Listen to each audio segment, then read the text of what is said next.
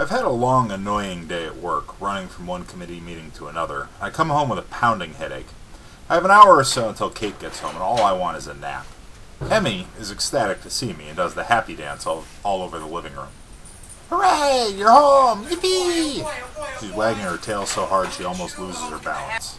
This happens every afternoon when I come home. It's good to see you, too. Let's do something fun. Let's play fetch. Let's go for a walk. Let's play fetch on a walk. Let's let me take a nap. She stops bounding immediately and looks crestfallen. Her ears and tail droop. No walk? Not right now, I say, lying down on the couch. Let me sleep for half an hour and then we'll do something fun. Promise? I promise. Now be quiet. The sooner I get to sleep, the sooner we'll do something fun. Okay. I lie down and get comfortable on the couch. I'm just starting to settle in for my nap when a cold, wet nose pokes me in the face. Are you asleep? No, I'm not asleep. Oh. A minute passes. Poke. Are you asleep? No. Another minute passes. Poke. Are you asleep? No!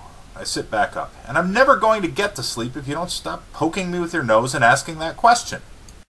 Why not? Every time you poke me, you wake me back up, and I have to start over again. If you keep waking me up, I don't get all the way asleep, and you don't get to do anything fun. Oh. She brightens up. Hey, it's just like the Zero Effect. The what? You know, the paradox with the guy who can't catch the turtle because he has to go half the way to the turtle, and then the next half of the way, and then so on, and so he never gets anywhere.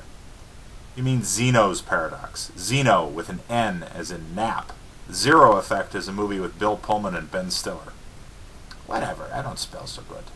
Anyway, what you're thinking of is the Quantum Zeno Effect. And yes, this is kind of like that. If you have a system that's moving from one state to another, with the probability of being in the second state increasing over time, you can prevent the state change by repeated measurements.